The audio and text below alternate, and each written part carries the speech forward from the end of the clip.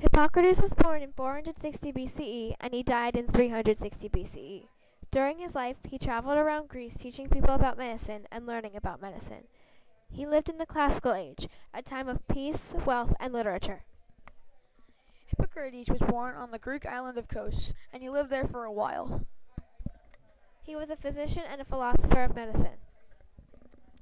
He studied medicine with a practical approach instead of a religious approach. Hippocrates believed in using reason and real medicine to cure people.